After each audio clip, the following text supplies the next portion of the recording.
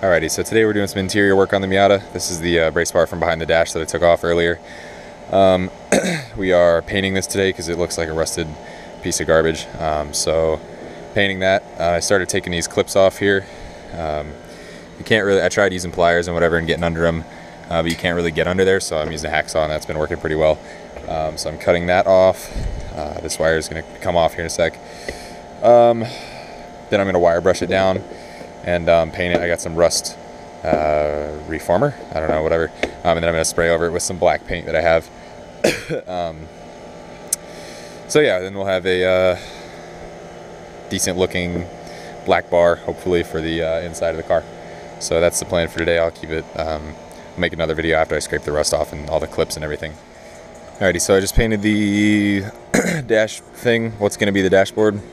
This is with that rust remover stuff. It's just a flat back black, pretty much a primer in a can. Yeah, so anyway, let me pause this before I get copyrighted or something. Anyway, so this is where we're at now.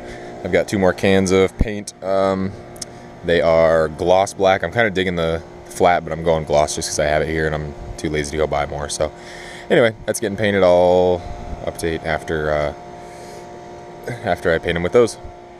Alrighty, so this is the other side of the dash mount. You see it's pretty clean. So obviously I don't really, I mean, it's not the best, but it's pretty decent actually. It turned out pretty well. That rust remover stuff covered up a lot of the you know, the pitting from the rust and everything, so it ended up turning out alright. So anyway, it's gloss black. I should have probably removed these brackets, but I'll find something to mount there because that was for the glove box. Anyway, and then there's going to be a switch panel where the radio went, so that's definitely staying. And then this is the part where the steering column comes up and everything. The gauges, I think, are going to get mounted back up there. So anyway, that'll be that. I probably don't need these either, but whatever, they're good support pieces, so I'll probably keep them in there. I might Dremel off this tab because I won't really need it, and those tabs, but we'll see what happens a little bit later down the road. So anyway, right now it's just sitting here drying, and then once it's dry I'll probably put it in the car, but that might be tomorrow. I don't really know. I'm kind of running out of daylight. The sun's starting to set, so it'll be dark here pretty soon, and you know, whatever. So anyway, might do that tomorrow, whatever.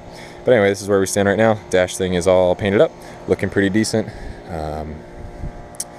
Yeah, so anyway,